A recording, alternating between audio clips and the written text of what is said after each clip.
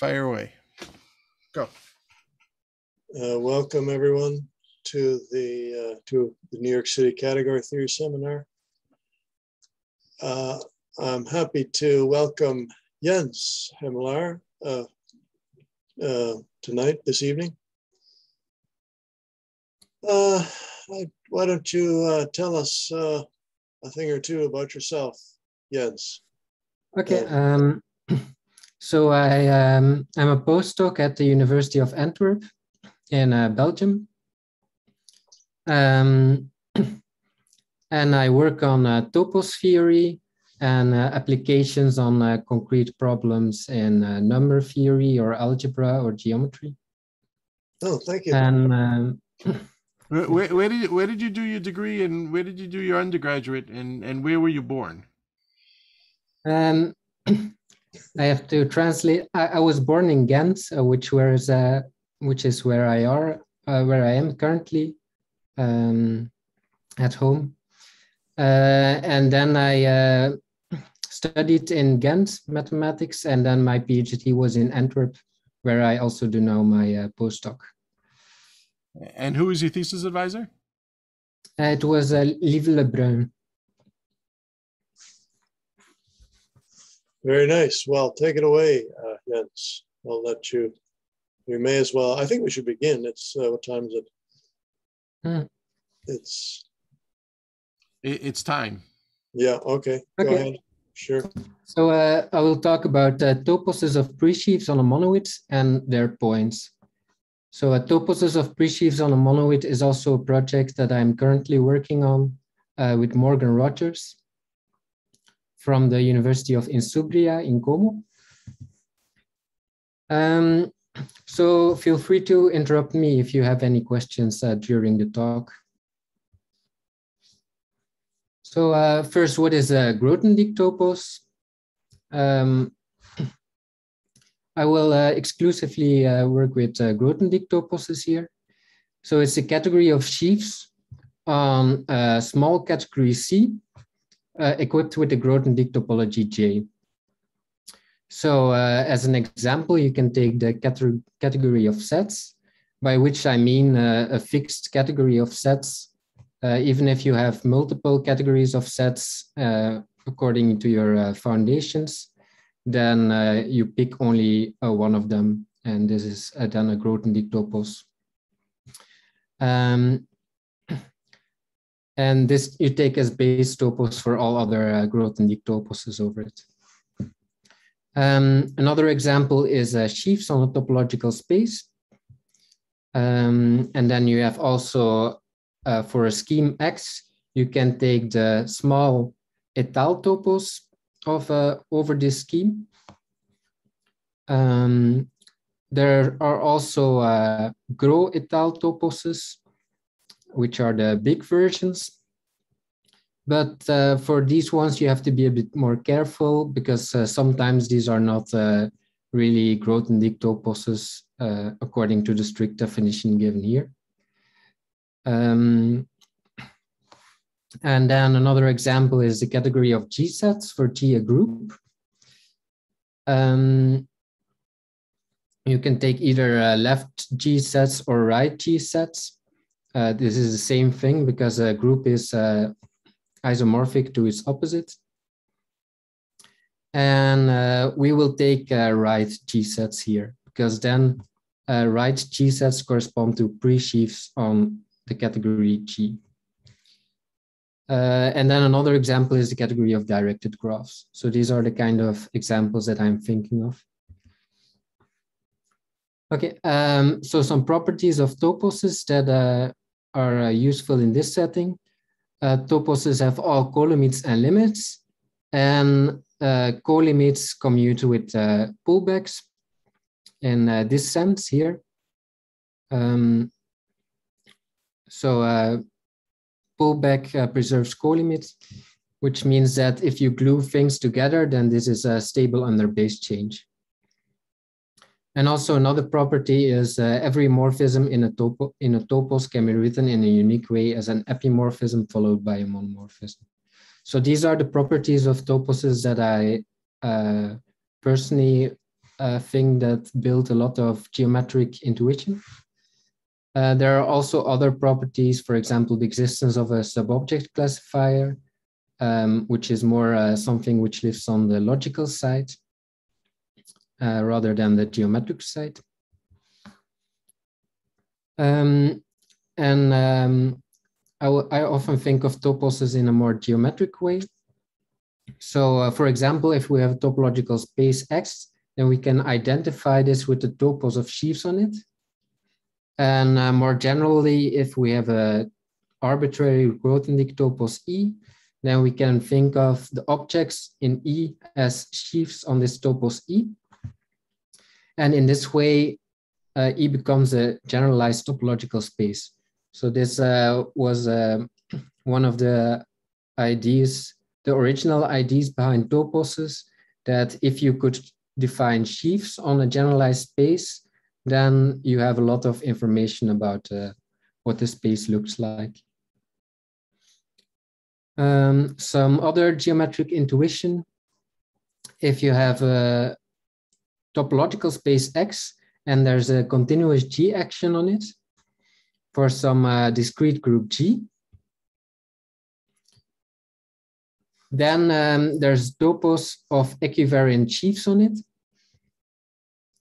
So, and this we can think of as the formal quotient of X by G. So it really remembers a lot about the group action of G on X, and which is different from the coarse quotient, which is the quotient of X by G, the space of orbits of the group action, which loses a lot of information.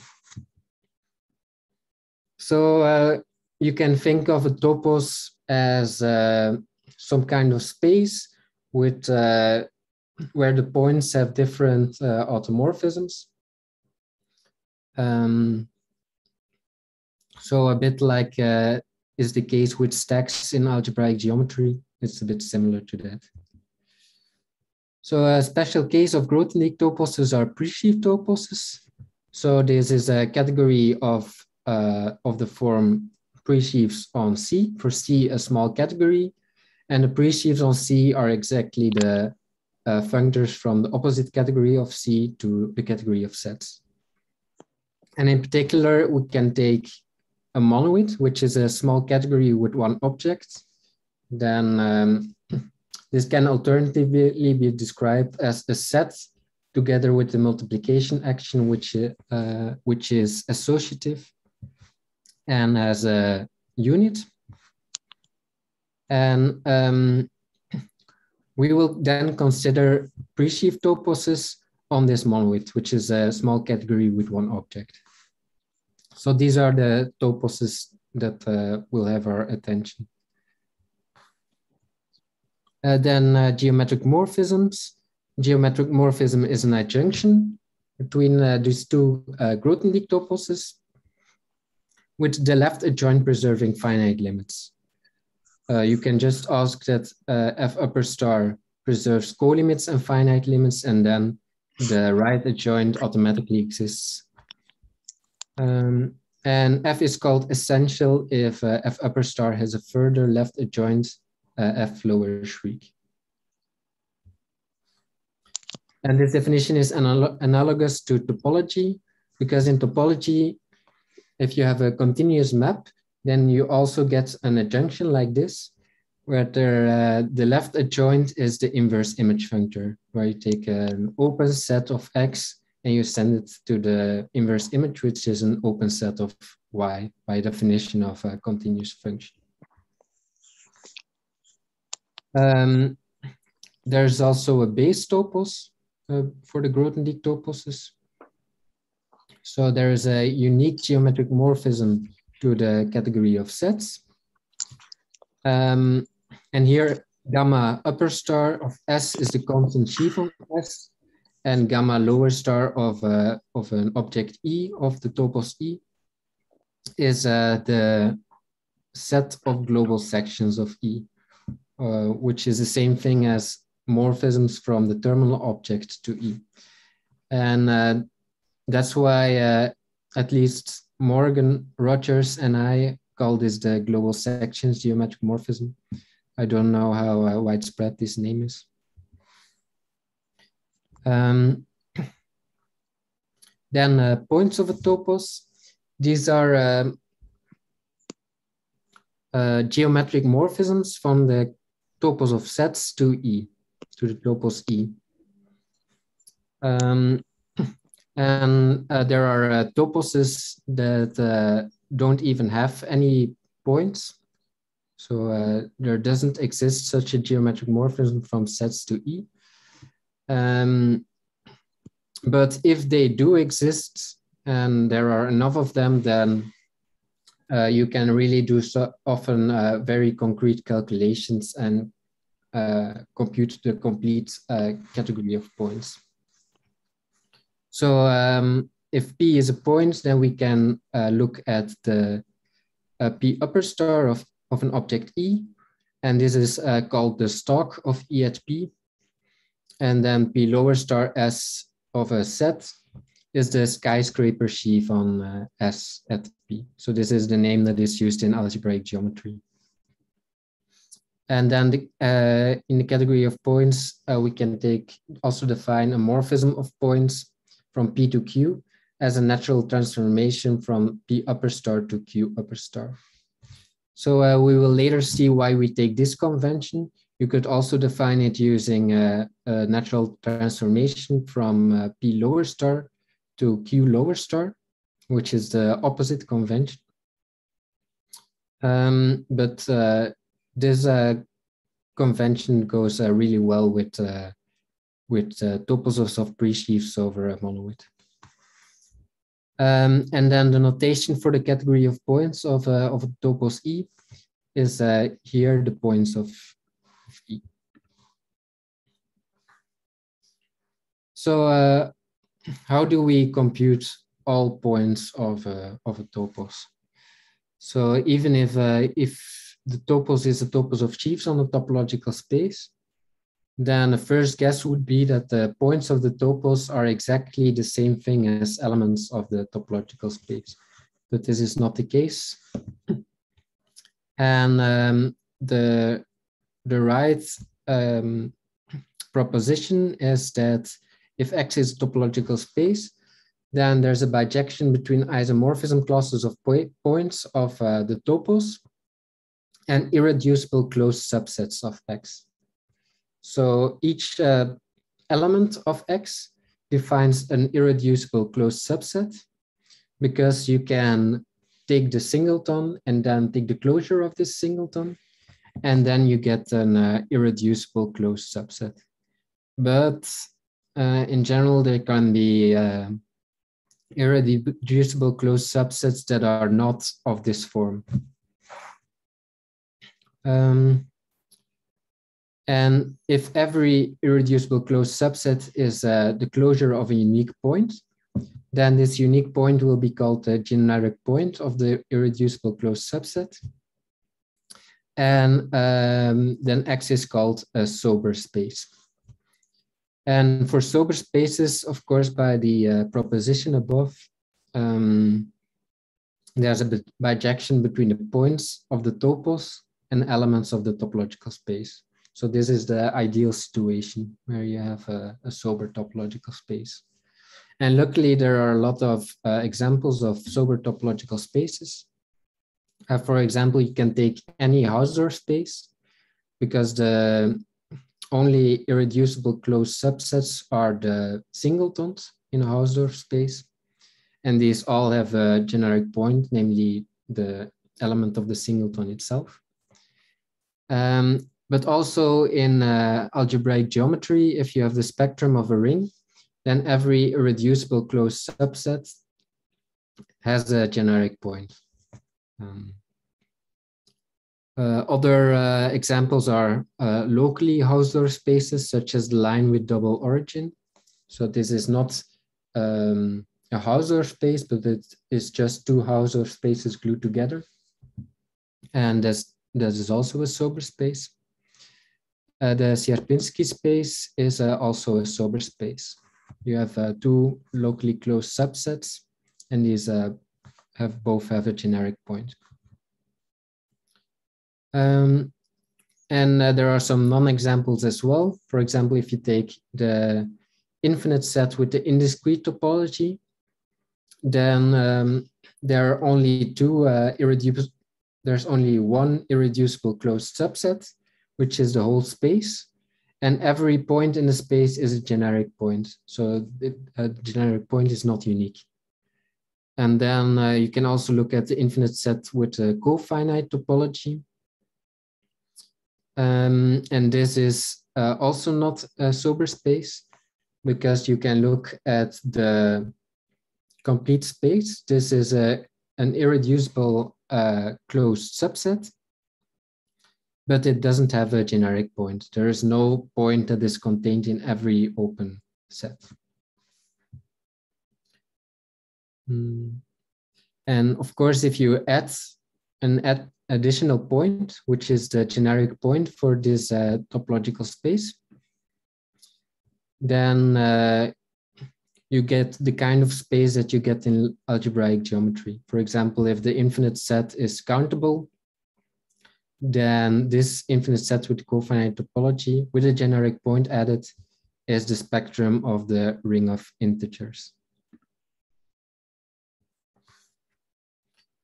Okay, so each topological space X has a soberification, X hat, and this is a sober space such that the toposes of sheaves on these two spaces are the same thing. And how do you construct this soberification? Well, it's a bit the same as I said before. If you don't have a generic point, you just add it. And if there are if an irreducible closed subset has multiple generic points, then you identify these multiple generic points. So what happens is you have a topological space X, which is Morita equivalent to another space X hat, in the sense that the toposes of sheaves are equivalent to each other. But X hat is sober, so points of the topos correspond to elements of X hat. Okay, so now we looked at points of toposes of sheaves on a topological space. And now the question is, if you have a monoid, what are the points of the topos of presheaves on this monoid? And this topos of presheaves on the monoid also has an alternative description as a category of right M sets.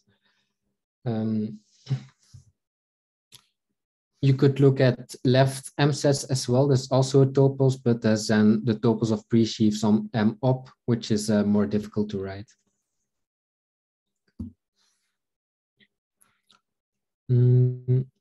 Okay, so what was my motivation to look at this? At toposes of presheaves on monoids. It was the Arithmetic Site by Con and Consani. And what they did was they constructed a topos, which was the topos of presheaves on the monoid of natural numbers under multiplication. And they equipped this topos with a structure sheaf, which is a sheaf of semi-rings. And then they use this to get some nice relations to number theory in their approach to the Riemann hypothesis. And one remarkable thing that they proved is that the points of the topos are classified up to isomorphism by a double quotient.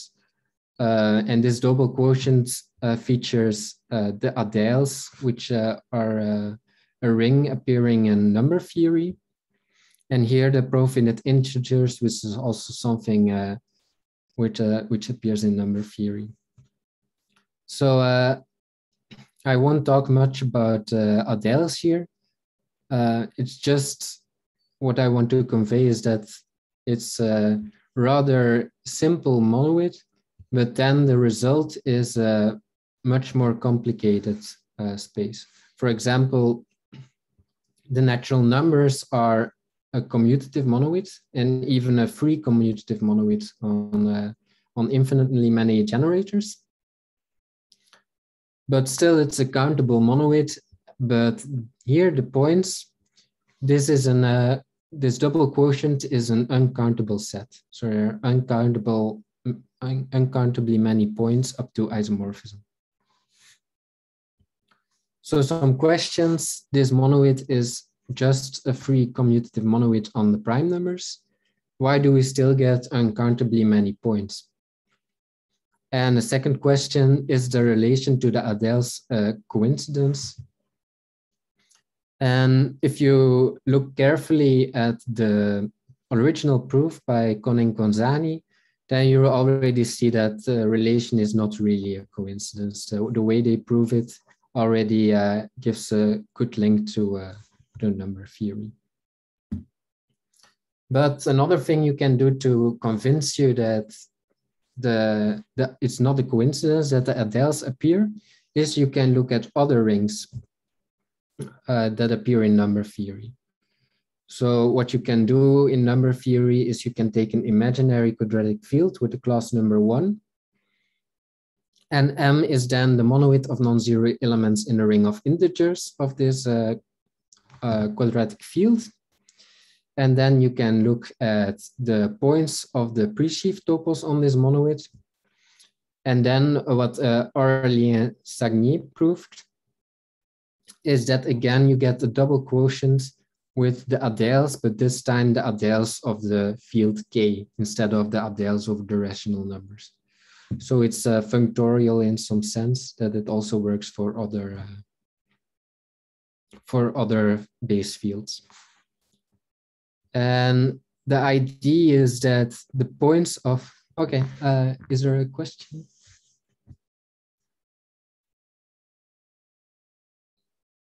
Okay, so you can interrupt me in any case. Yeah, does that have to do with the prime factorization and the fact that you have class number 1 in that case, where you can sort of write it as a free monoid on the primes? Yes, so it's almost a free monoid with the exception that you have to look at the units as well. So there's a unit group which is not necessarily trivial. So in this first case, the natural numbers don't have any invertible elements other than 1 itself.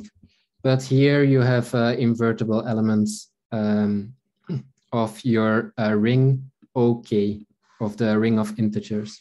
So that's, yes, that's the only difference between these two monoids.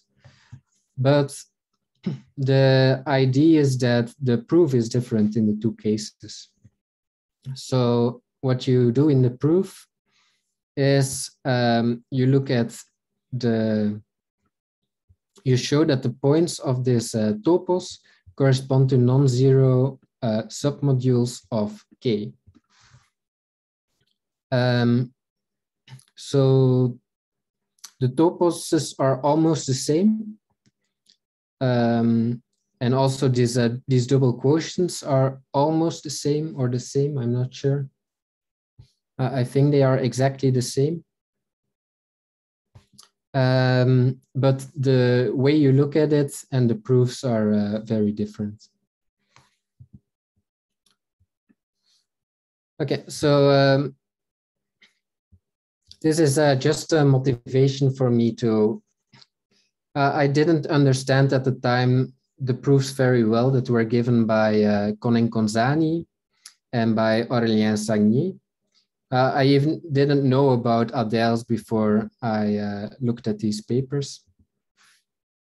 So, so this looked to me very mysterious, and that's why I got interested in computing points of different toposes of presheaves on a monoid. And one case, for example, that was suggested to me by my PhD advisor, Lieve Lebrun, was to look at the monoids of 2 times 2 integer matrices. So instead of looking at just natural numbers, you look at 2 times 2 matrices over the integers under multiplication. And the question is, do you then again get something with adeles?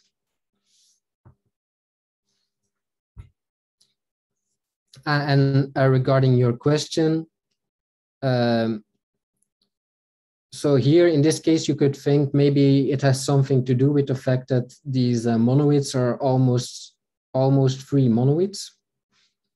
But if you look at 2 times 2 integer matrices, this is not a free monoid again, not at all. So if you then prove that for the 2 times 2 integer matrices, you get something with the adeles, then it really is not a coincidence anymore.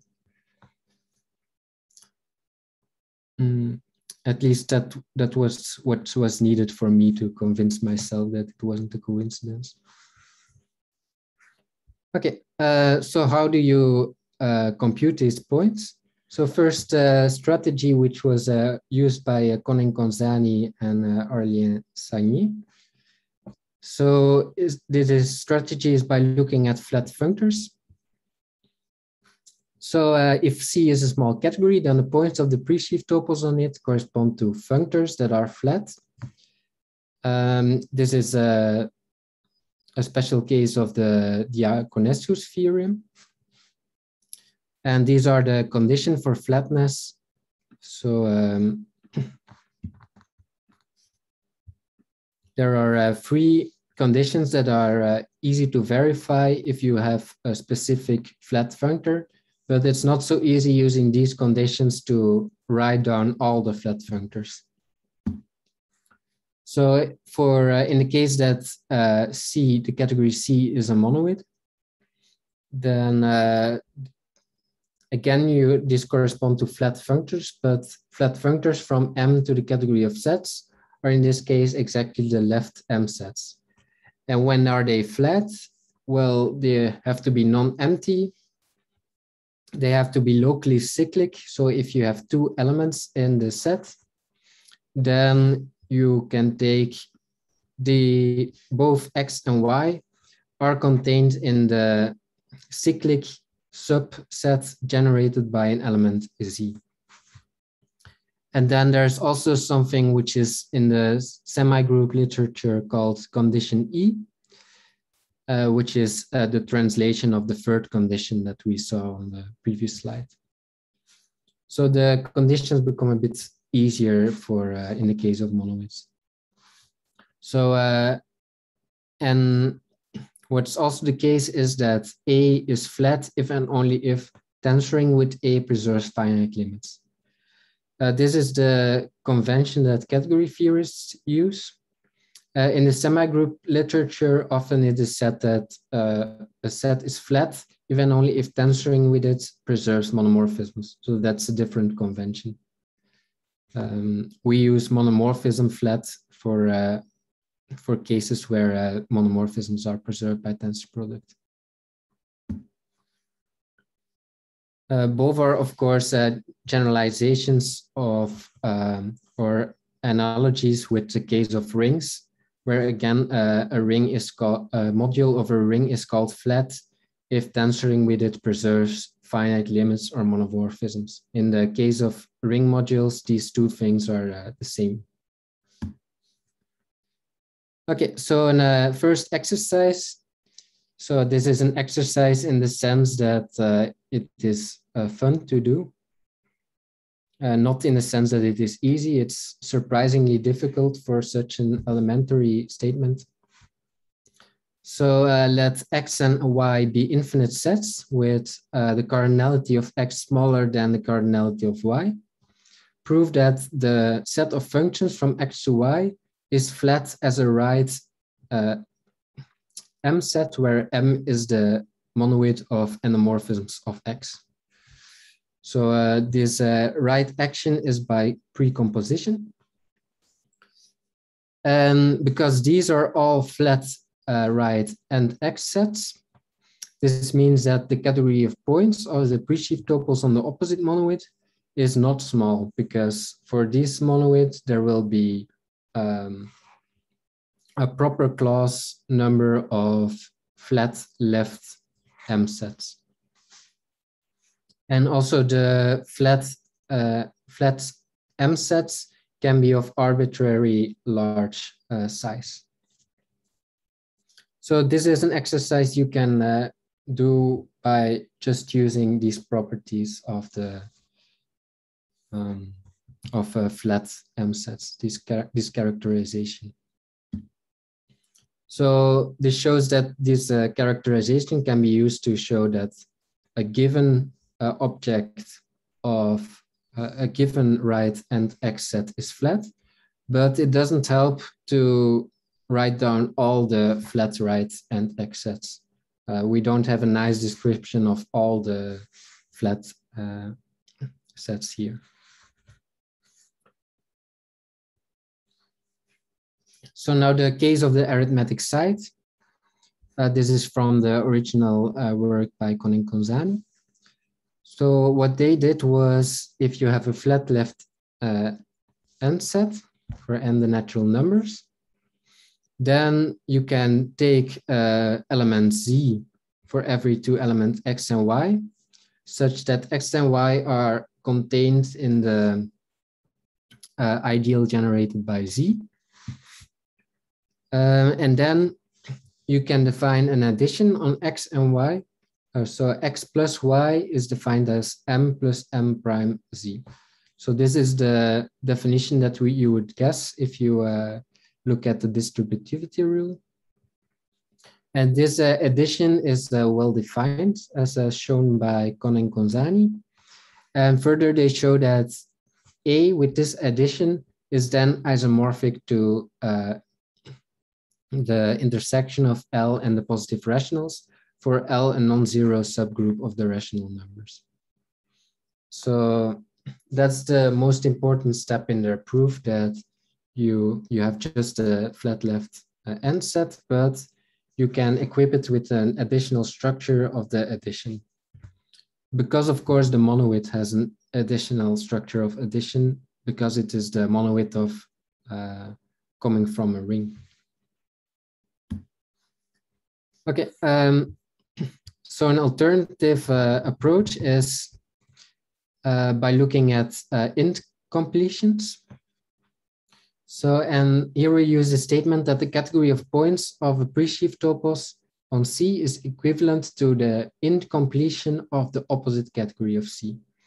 And this is by definition the category of formal filtered colimits, which has morphisms from the colimit of xi's to the colimit of yj's.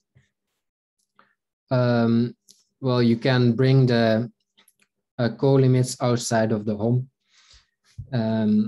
So the morphisms in this category are completely determined by this formula.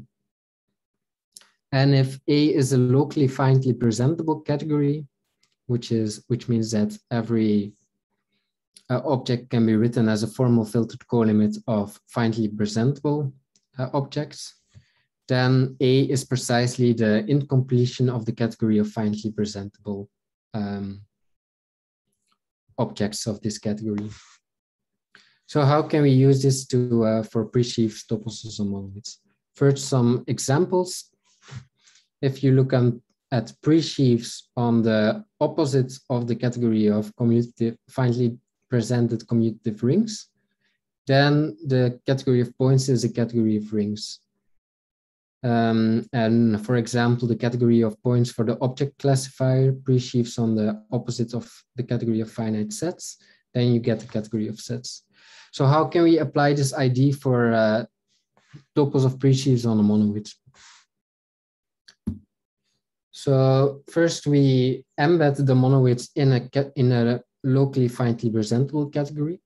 For example, if M is the integers on the multiplication, then M, we can look at M as the endomorphism monoid of the abelian group Z. So the free on one generator. And this is a finitely presented object in the locally finitely presentable category of abelian groups. And then the category of points of the topos of presheaves on M is then the full subcategory of the category of abelian groups, consisting of those abelian groups that are filtered colimits of copies of this object. So instead of computing literally formal filtered colimits, we embed M into a category where the colimits, the filtered colimits, are automatically formal filtered colimits. So then we show that the points of the topos are precisely corresponding to subgroups of the rational numbers, because these are the groups that can be written as a union of copies of C. And here are some other cases.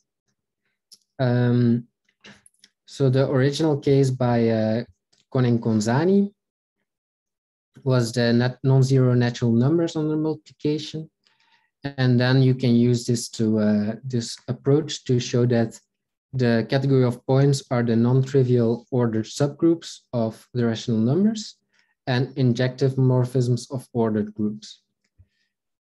And similarly, if you add a 0, then you get ordered subgroups of Q, not necessarily non-zero. So you also have the 0 subgroup and morphisms of ordered groups. The morphisms do not have to be injective anymore. And here are some other examples. For example, if you take n times n matrix over the integers, this is the endomorphism monoid of Z to the n, the free abelian group on n generators. And then the filtered colimits of this particular object are the subgroups of Q to the n. And the morphisms between them are group morphisms.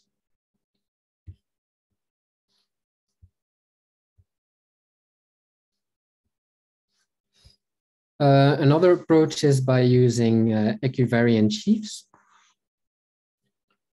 So this is a more geometric approach, whereas the earlier strategy was more categorical. So if you have a topological space X equipped with a continuous G action with G a discrete group, then we can assume that X has a basis of open subsets that we call B. And we want that G acts transitively on B. So up to translation by an element of G, there is really only one basic open subset. So what happens now is we can apply the comparison lemma, which says that a topos of sheaves is the same thing as topos of sheaves on the basis. So G equivariant sheaves on X are the same thing as G equivariant sheaves on this basis B. And because there's only one object in B up to translation by an element of G, what will happen is that this is a category of sheaves on a category with one object. So on a monoid. But of course, there's also still a Grothendieck topology on it. We don't know a priori what the Grothendieck topology J is. But we do know what the monoid M is. This corresponds to the unique object of B. And the endomorphisms of this object of B are precisely the elements of the group that send U into itself. GU is contained in U.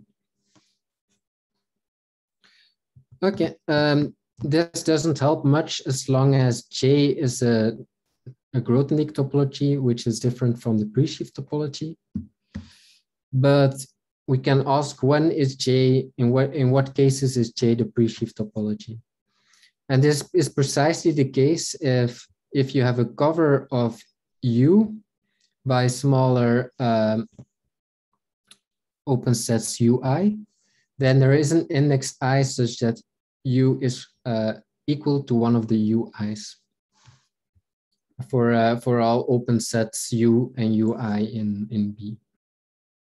And if this property holds, then we say that B is a minimal basis of the topology. So this is not something that you see often. For example, for Hausdorff spaces, this is only possible if the space is discrete, I think.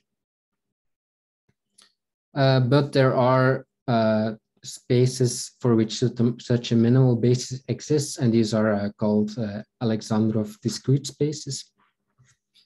And if you have a space like that and a minimal basis like that, then the G equivalent sheaves on X are equivalent as a topos to the category of presheaves on M, because J is the presheaf topology. And then there is already a known description of the points of the topos of G equivalent sheaves, because then we also know the points of the topos of presheaves on M. So they are given by elements X in the sobrification of the topological space X, and morphisms from X to Y are elements of the group G, such that X is smaller than GY. This specialization order means exactly that X is in a closure of GY. So suppose that we have a group and M is a submonoid. And now we want to construct a space X such that G equivalent sheaves on the space X are exactly the same thing as right M sets. So for this, take the as topological space, the quotient of G by the units in M, the invertible elements in M. And as basis of open subsets, you can take these sets, which are the UG, which are the right multiples of the element G, by elements in M. And then you can see that there is a left action by G using a multiplication, and this action is continuous. And further, it also works transitively on the basis B. And it's also not difficult to prove that this is really a minimal basis as well. So we are in a situation where there is a minimal basis for the topology. So we here have the conclusion that the category of presheaves on M is the category of G equivalent sheaves on the space X. So now an example, the three monoids on N generators. And this we consider as a subgroup of the free group on N generators. And there's only one invertible element in M, which is the unit 1. So as the space X, we take the elements of X will be the elements of the group G, the free group on N generators. So here is the case of 2 generators. So you can imagine this space as kind of resembling the Cayley graph. And then you can look at what the locally closed, the irreducible closed subsets are of this space. And what happens is that here the points that are added at infinity in the limit, those also correspond to irreducible closed subsets, because the downward closure of these points will give an irreducible closed subset of the space. So what happens is that the points of the presheaf topos for M, the free monoid on N generators, these correspond to words in the generators, possibly infinite, starting with an element G of the group, and then X1, X2, X3 with these all different choice of the variables. And we can compute anamorphism monoids of these points. For example, if X is a finite word, then you can translate it and multiply it by an element of G to get just the word, the empty word corresponding to the unit 1. And then the anamorphisms of these are precisely the elements of the monoid. And you can also look at periodic infinite words, or eventually periodic. And then you have translations by an element of the group, such that you get the same infinite word again, which means that in this case, the anamorphisms are the integers under addition. And in all other cases, there are no possible anamorphisms. So the idea is that with this description, more geometric description, you really have a good way to compute the points and the anamorphism monoids of these points. So another example is the one by Consani. So the monoid of non-zero natural numbers under multiplication, and these we can embed in the positive rational numbers. And again, 1 is the only invertible element. So as a space, we just take the positive rational numbers. And the open sets are the multiples, the natural number multiples of a rational number Q. And this basic open subset is then called UQ.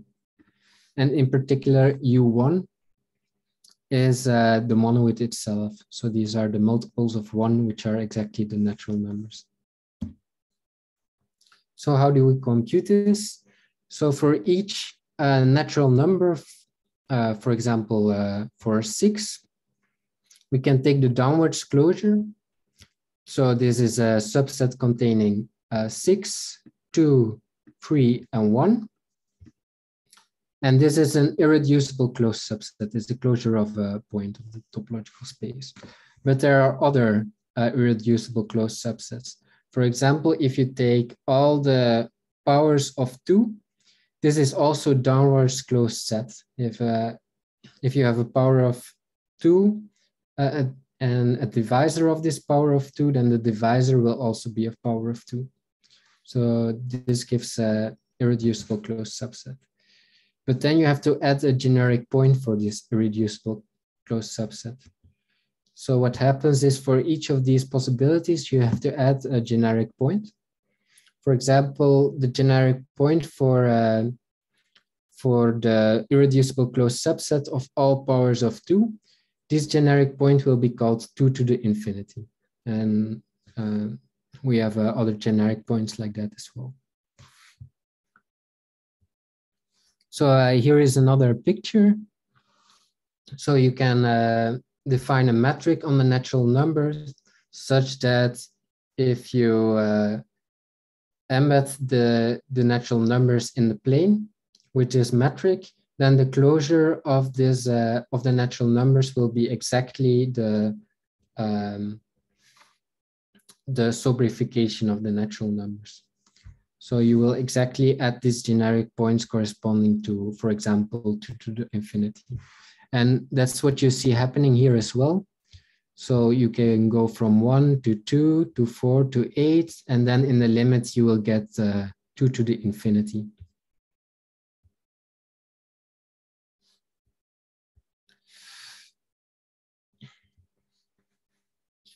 And this is how the relation with the adeles come into play. So the elements of this quotient of the finite adeles by the profinite integers are given by formal products of primes, with each with an exponent EP. And EP is either an integer or plus infinity. And you have that exponent is at least 0 for almost all primes. And this is how you describe the sobrification of this space of positive rational numbers. So what we get is that presheaves on the non-zero natural numbers on the multiplication is the same thing as equivariant sheaves on this space, which is again the same thing as equivariant sheaves on this quotient featuring adeles. And you can do the same thing for n times n matrices over the integers. Okay, so this was another more geometric strategy. And now a third strategy that that is based on joint work with Morgan Rogers. What we did was we looked at étale geometric morphisms between toposes of presheaves on monoids. And let's recall first what an étale geometric morphism is. So it's a geometric morphism of this form from E over X to E, where E over X is a slice category of E over X. So objects are morphisms from an object of E to X. And this geometric morphism is defined by taking F upper star to be sending E to E times X with a structure map to X, the projection. And the question is now, what are the étale geometric morphisms from the presheaves on M to presheaves on N? With M and N are monoids. And why do I want to do this? For a lot of reasons, but for this talk, it's good to point out that the points of this slice topos E over X are given by pairs Px, with P a point of E and X an element of P upper star X. So the point is that if you know the points of E, then you also know the points of E over X. And then you can also describe the morphisms between these points. And below I used a notation for discrete op vibrations. So you can also think of the points of this slice topos E over X as a discrete op vibration over the points of E, corresponding to the object X. So what I did with Morgan was shown that if you have a monoid map, then you can look at the induced geometric morphism from the presheaves on M to presheaves on N. There's an induced geometric morphism has as inverse image functor that you take an N set and you forget that it's an N set and you just look at the M set structure. So if you take M times X, that's defined by first applying phi to M and then multiplying with the element X. And this induced geometric morphism is étale if and only if the following three conditions are satisfied. So phi has to be injective. And then the submonoid defined by phi also has to be right factorable. So if A is there in this submonoid and AB is in the submonoid, then B is also in the submonoid. And then another condition is that for every element N in the monoid N, there is a right invertible element U such that NU is in the submonoid. So we can do an example. You can look at an inclusion of the non-zero natural numbers into the non-zero integers, both as monoids under multiplication. And this is surely injective, and also the second condition is verified. And then the third condition, well, you need that for every integer, there is an invertible integer such that multiplying by this invertible integer gives a natural number. And this is, of course, the case because if you have a negative integer, you can multiply by -1 to get a natural number. And if you have a positive integer, then you can multiply by 1 to get a natural number. So we have an étale geometric morphism from the presheaves on the first monoid to the presheaves on the second monoid. And more concretely, we can write the topos of presheaves on the non-zero natural numbers as a slice topos of the other topos over the object x. And x has just only two elements, -1 and 1. And I described the action of the non-zero integers. So if you multiply by a positive integer, it does nothing. And if you multiply by a negative integer, it changes the sign. And what this means is we can use the description of points of the slice topos. And with this approach, we get that the points of the underlying topos of the arithmetic site, presheaves on the non-zero natural numbers. These are pairs P sigma, where P is a point of presheaves on the non-zero integers, and sigma is an element of this set X. So an element of -1 or 1.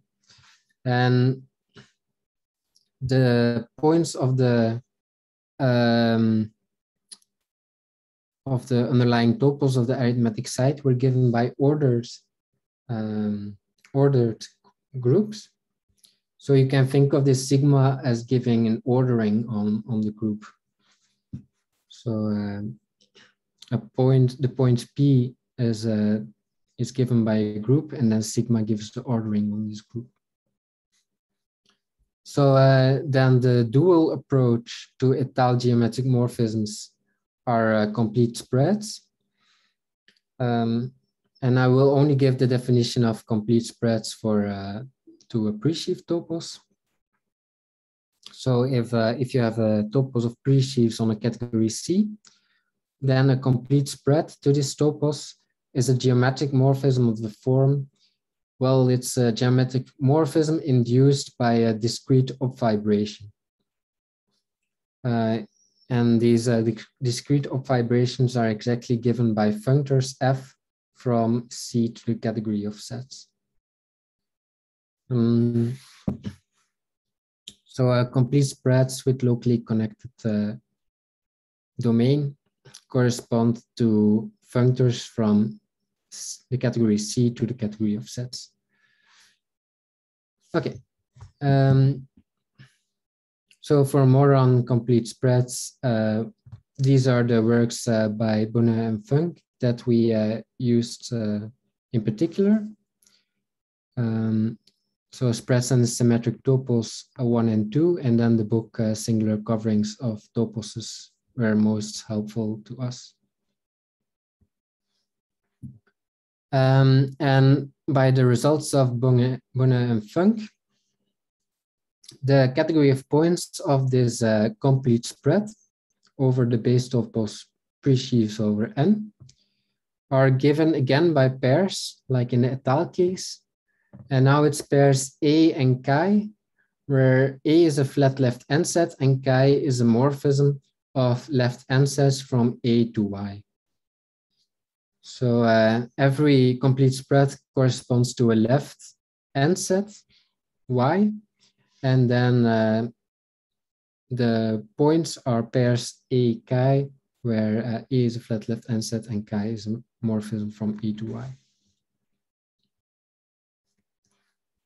And the situation is completely dual to the situation for étale maps. So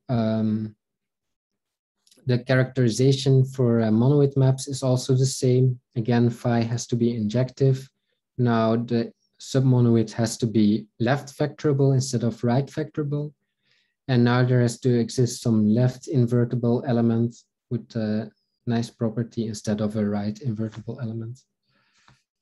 And again, because our example was commutative, it dualizes to the same example. So this example that we gave earlier is actually also an example that gives a complete spread. So this is an example, which means that we can now also compute the category of points of the underlying topos of the arithmetic site in this different way using complete spreads. So it is the complete spread corresponding to a set Y with only two elements again, -1 and 1. And the action is the same, but now it acts on the left instead of on the right. And we now have a different description. Points are pairs A chi with a left ZNS set, which corresponds to a group. And chi is a sort of character. It's a morphism from A to this set Y consisting of elements -1 and 1. And this has to be a morphism of left ZNS sets. So the two dual approaches, étale geometric morphisms and complete spreads, give two different descriptions, which of course amount to the same thing. But hopefully in the future, we will find more examples where the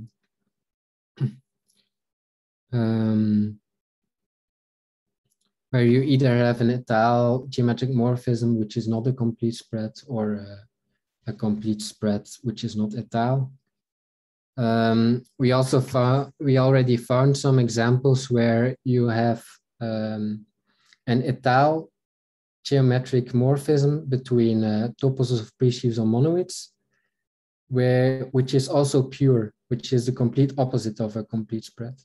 And dually, we also have an example of a geometric morphism between presheaves or monoids, which is a complete spread, but it's also terminally connected, which is a complete opposite of étale.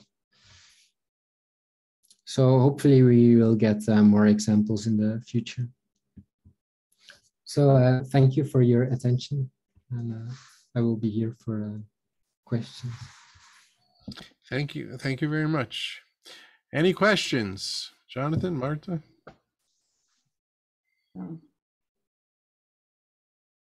Marta, please.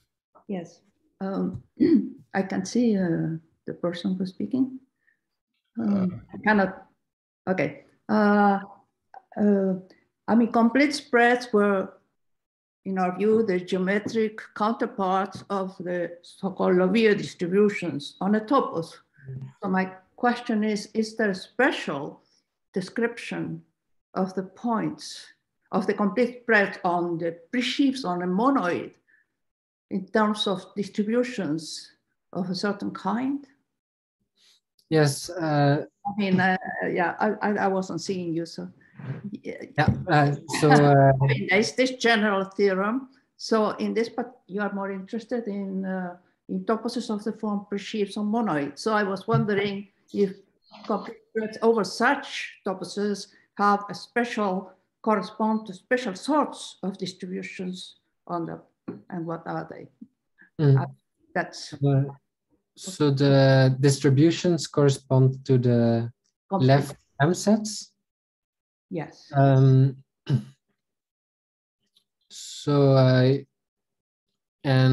then you can look at special distributions corresponding, for example, to the flat left M sets, which are the distributions corresponding to points. But I'm not sure if this answers your question. So what kind of distributions are you thinking of? Right.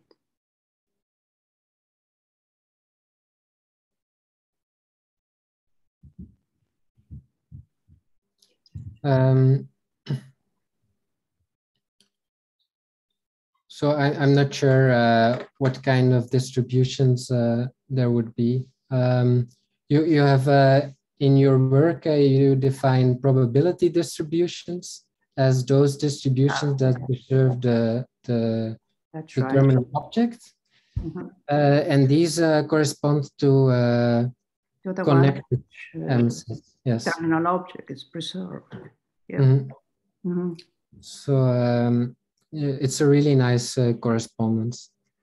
There's also a notion in the semi-group literature, which is a pullback flat left M-sets, which are exactly the left M-sets such that if you tensor with it, it preserves pullbacks. And then, of course, these correspond also to the distributions that preserve pullbacks. Okay. So they really have corresponding parts in the semi-group literature. Okay. Okay. Thank you. Any other questions?